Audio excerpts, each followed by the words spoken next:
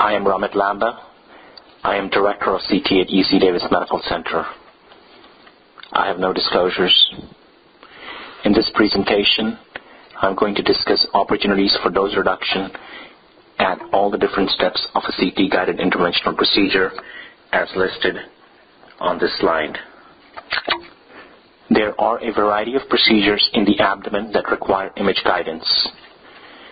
These include biopsy, fluid aspiration, drainage of fluid collections, ablation of tumors, which can be done using both heating and freezing of tissues, and injection of therapeutic agents into cysts or for nerve blocks. 7 Secrets books seem to be immensely popular among most readers, so I decided to model my talk along the same theme and provide 7 tips for reducing dose while performing interventional procedures under CT guidance. My first tip is to try and see if the procedure can be done with ultrasound guidance. In this case, there would be no radiation dose to the patient. Biopsies that are predominantly done using CT guidance include adrenal nodules, retroperitoneal masses, pancreatic tail masses, about 50% of renal masses in our practice, and biopsies of lung nodules. Also, in patients that are obese, CT is preferred for guidance since it provides better visualization compared with ultrasound. Fluid collections that are drained or aspirated using CT guidance include collections that contain air, collections that are around the pancreas, collections that are deep in the abdomen or pelvis, or collections that have bowel loops in the close vicinity of the collection. In addition, drainage of a lung abscess or pneumothorax is also done using CT guidance. Ultrasound is predominantly used for biopsies of liver masses and about 50% of renal masses in our practice. Target lesions are much more easy to identify in thin patients, which makes ultrasound a desirable modality for interventional procedures in thin patients. Masses in the pancreatic head are usually biopsied using endoscopic ultrasound guidance. In patients who have difficulty holding their breath, ultrasound is more preferable to CT, since in these patients multiple CT sequences may need to be obtained to achieve the desired needle placement, resulting in dose accumulation in a limited region. Fluid collections that are drained or aspirated using ultrasound guidance include those in the liver or kidney, tubo-ovarian abscesses, or collections in the cul-de-sac. Additional cholecystostomy tubes for acute cholecystitis are placed under ultrasound guidance, and ultrasound guidance can also be used for collections that are superficial or subcutaneous and don't contain air. This 59-year-old patient has an infiltrating mass in the right kidney. Additionally, multiple masses are present in the liver. In this patient, the lesion was very well seen at ultrasound, and the preferred guidance modality should be ultrasound, as was used for this patient.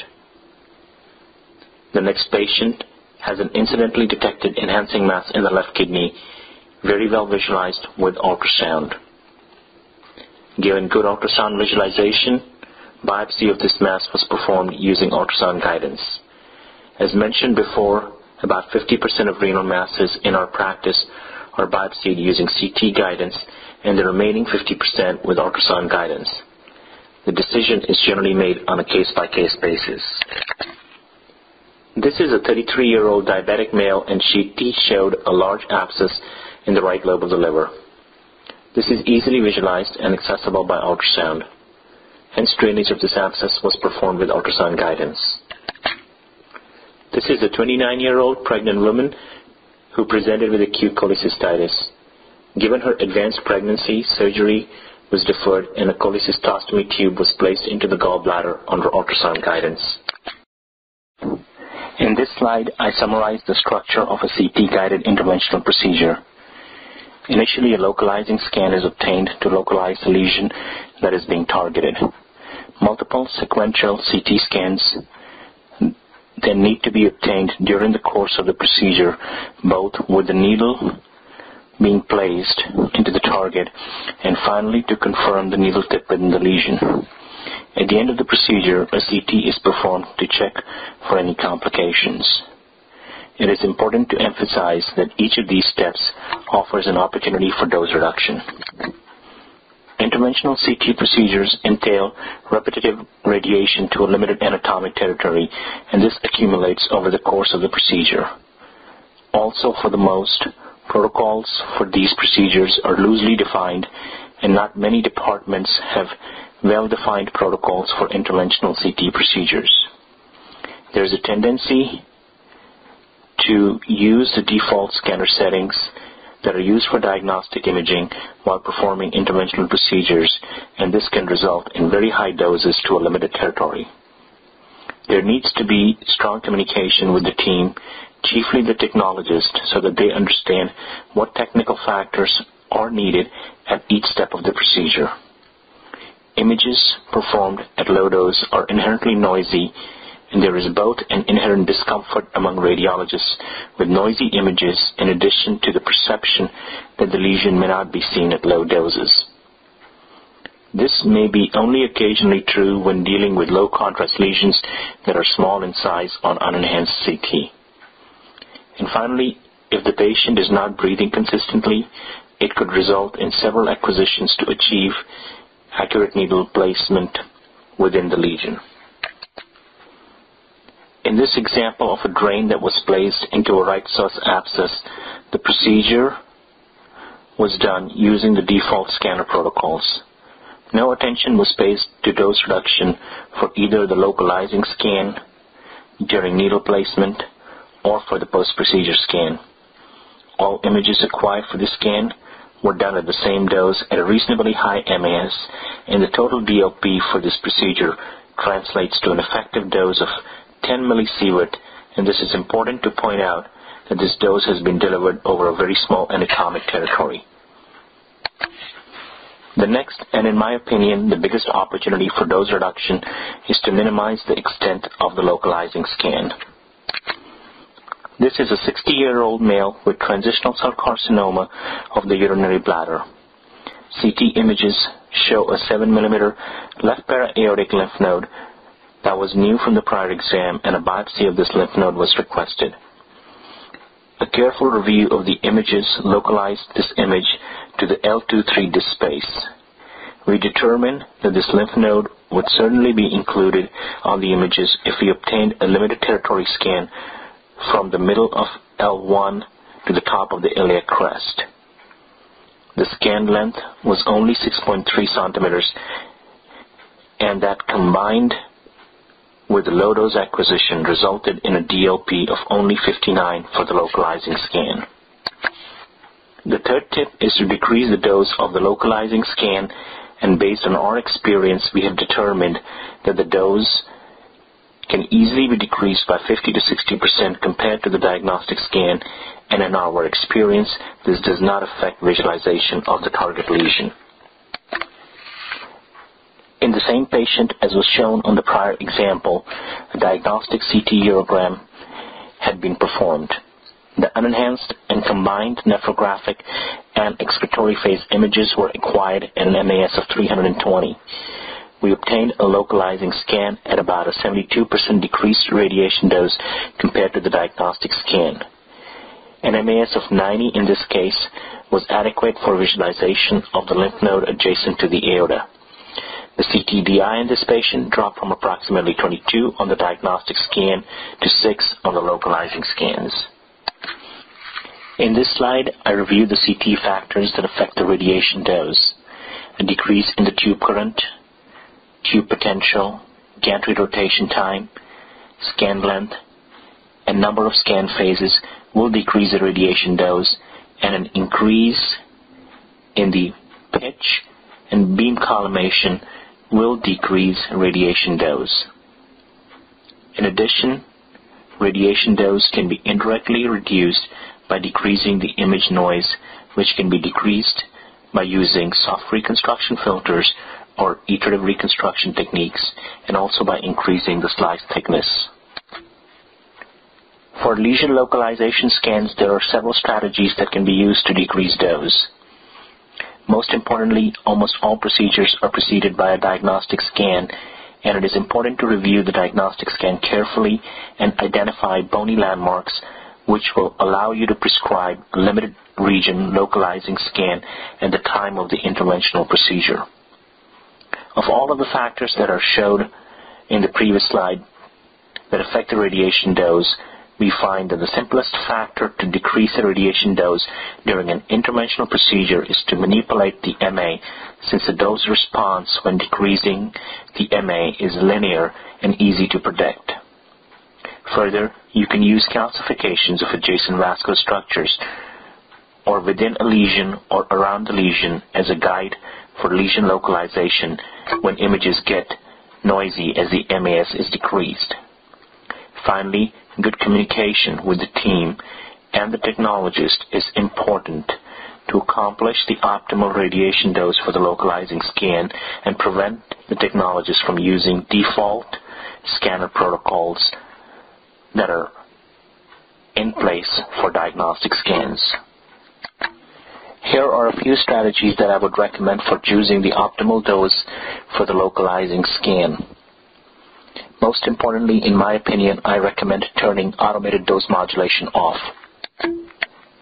Since the diagnostic CT almost always precedes an interventional scan, an estimate of the dose can be obtained from the diagnostic CT. An easy rule of thumb is to decrease the MA by 50% compared to the diagnostic scan. The dose can be decreased even by 70% depending on the situation. Here are some MA parameters that I recommend for CT-guided interventional procedures, and these are based on the abdominal diameter, which should be measured on the AP Scout. So even for larger patients that have an abdominal diameter exceeding 50 cm, I recommend not to use an MA as of greater than 125. An important and sometimes overlooked tip while performing a CT-guided interventional procedure is to focus on how the patient is going to be breathing during the exam. I strongly recommend that breathing training should be done for all patients prior to the procedure. Studies have shown that expiratory breath holds are more consistent over the course of the procedure than inspiratory breath holds. Communication with the technologist is again key. In order to avoid any mistakes during the exam, I also recommend turning auto voice commands off. Finally, I recommend completing the procedure in an expedited fashion, since the consistency of breathing generally deteriorates over the course of time, especially in sedated patients.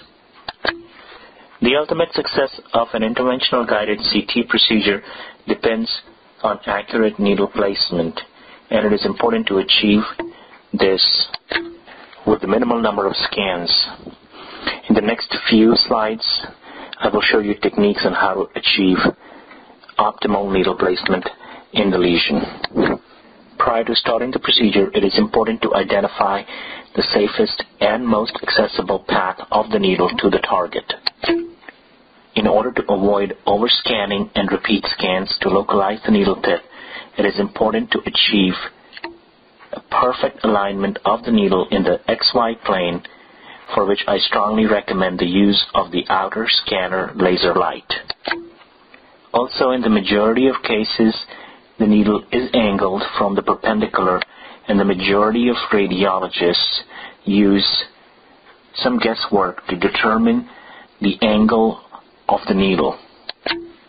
In the next few slides, I will show you the use of an angle measuring app that is easily available on mobile devices, which will help in improving the accuracy for angled needle placements.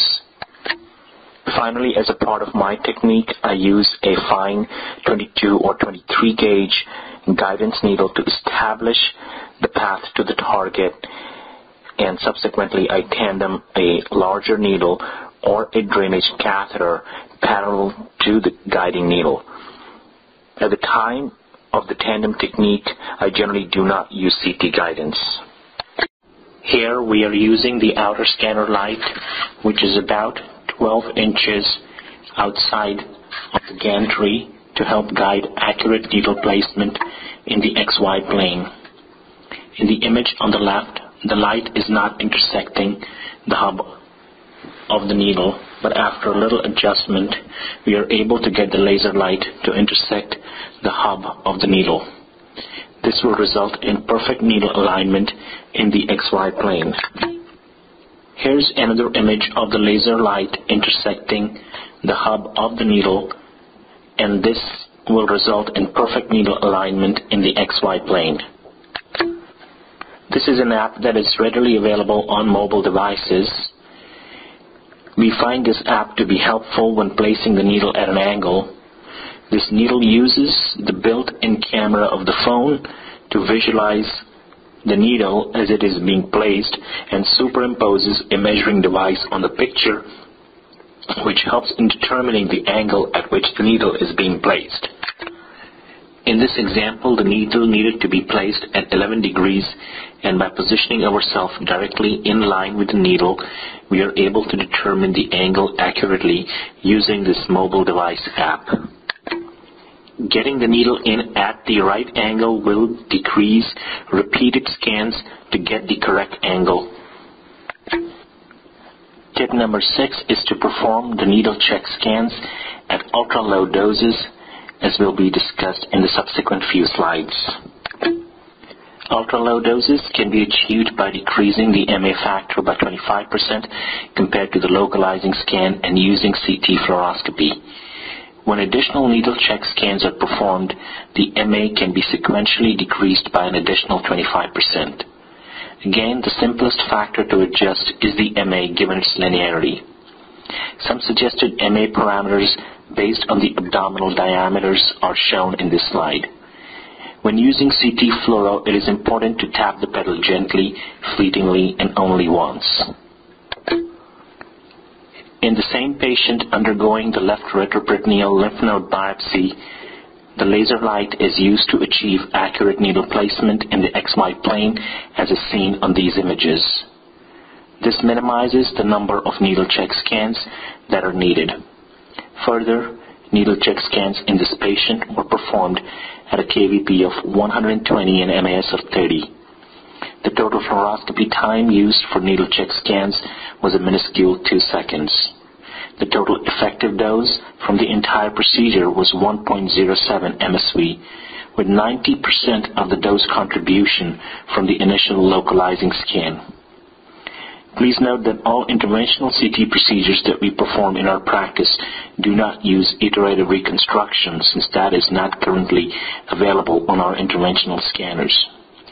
If iterative reconstruction were to be available, then an additional 40 to 50% dose reduction can be applied to what is being shown in this presentation, resulting in some of our procedures potentially being less than 1 millisievert. In this example of a right adrenal biopsy, the diagnostic scan was obtained at 150 MAS. The first needle check scan was obtained at 100 MAS, and the subsequent scans that were required to confirm needle tip within the lesion were obtained at 60 MAS. Thus, by sequentially lowering the dose, we were able to decrease the CTDI wall from 5.1 for the diagnostic scan to 3.4 for the first needle check and 1.87 for the final needle check. Another example of an adrenal biopsy with the diagnostic scan obtained at 100 MAS and needle check scan obtained at 40 MAS based on what we perceived to be an adequate dose to visualize the needle approaching the target. In this example, where pelvic fluid collection is being drained using CT fluoroscopy guidance, ultra-low dose scans have been obtained both for guiding needle placement and subsequently to check the catheter position within the collection. Another example where a deep pelvic fluid collection is being aspirated with the diagnostic scan obtained at 180 MAS.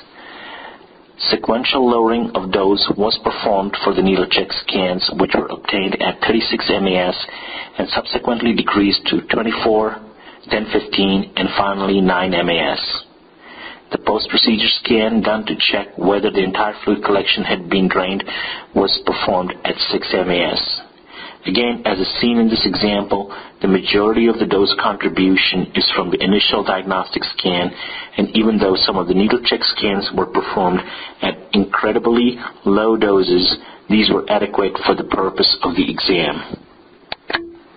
Yet another example of sequential lowering of the dose, starting with 120 MAS for the diagnostic scan, dropping down to 10 MAS to check the needle within the target, and in this patient we were able to achieve an incredibly low CT-DI wall of 0.6 for the final needle check scan.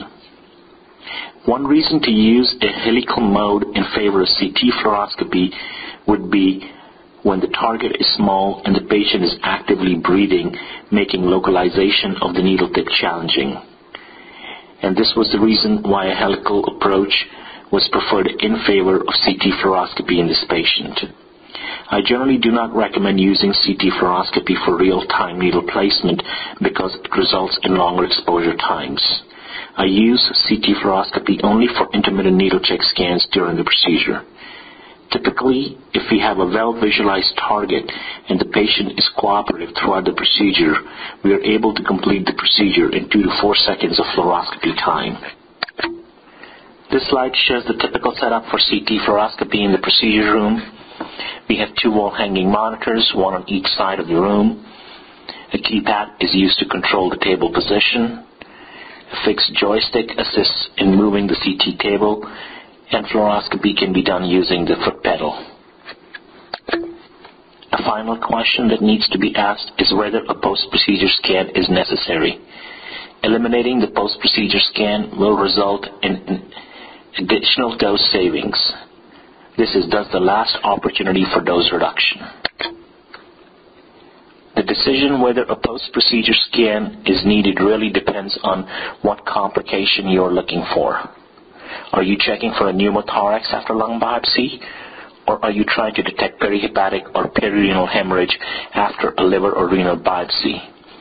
Does the intent and clinical judgment will dictate the quality of the post-procedure scan, and a 40 to 50% dose reduction from the localizing scan is generally adequate for most clinical purposes. In this example of a chest tube placement for evacuating a pneumothorax, the catheter placement check scan was performed at a KVP of 140 and MAS of 6.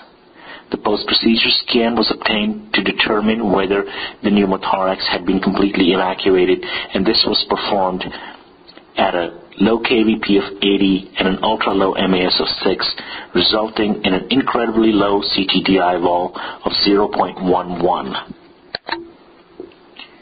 Finally, I would like to leave you all with the important message that CT-guided procedures need not be performed at radiation doses, as are seen in this case, where a large lung mass in contact with the chest wall and a fairly direct approach is being targeted using an MAS of 336, and the total DLP for the procedure was 1043 with an effective radiation dose of 15.65 millisieverts delivered over a limited region of the chest. Thank you all for your time and attention.